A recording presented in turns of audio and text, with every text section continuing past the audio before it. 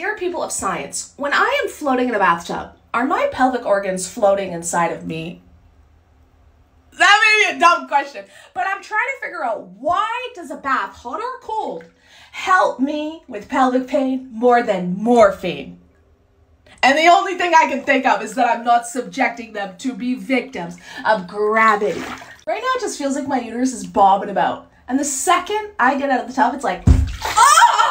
I'm gonna kill you, get in the tub! No! So many people with endometriosis and adenomyosis say the same thing, but I'm trying to think about this logically, and your bitch ain't about biology or waterology. Okay. They call me Jessica's wet, but I don't know shit about my internal organs floating inside my body when I'm eating. Because if I took a Tupperware container in here right now that was sealed and I put sprinkles in the bottom, when I put it into the water, it would stay on the bottom of the Tupperware container. But if that container leaked and oxygen went out of it, then those fucking sprinkle sparkles would float to the top of the water.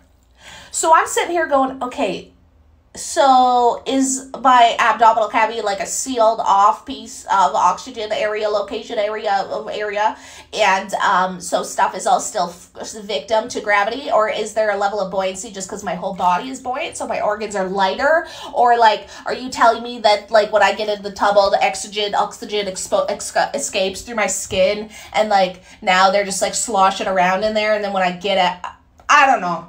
Wait, I'm not sealed off. Wait. Hold on. Wait, what?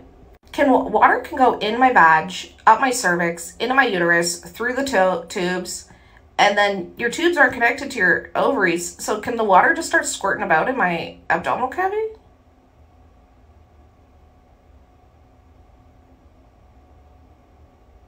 Does water not do that?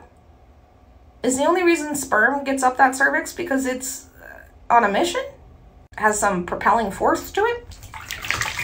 Because water can seep in anywhere. Like, you ever flooded your house and ripped off the baseboards? It's crazy. And every time I get out of the tub, I'm packing like 2 liters that's just going to expel itself randomly when I'm sitting on the couch in the living room. I'm literally like a camel with my cunt. I'm a cunt camel.